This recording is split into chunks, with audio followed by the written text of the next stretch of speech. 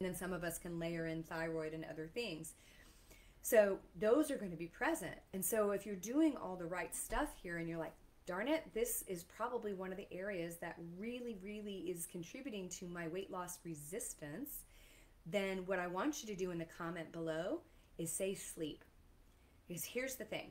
What I can tell you, when I went back to school, so I went back to school at 48, if you're the first time listening to me and this is the first time for you to hear me talk, I went back to school at 48 to get my PhD. Not because I wanted to run up another school bill, but because I really wanted to get to the bottom of the hormone activities that happen in a woman's body and why quite literally we're screwed, right? Compared to men, we have a harder time with our weight, we have way more symptoms, we have way more risk for Alzheimer's, osteoporosis, and actually cardiovascular disease because of our hormones, and particularly as we go through menopause, the loss of those hormones.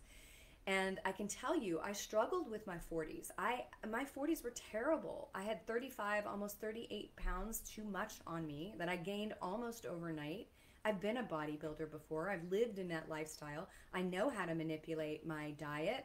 And I've been a nutritionist for over 20 years. So this was a good 10 years of my life that I just could not make that happen.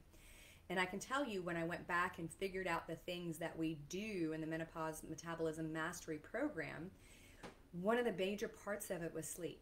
For me,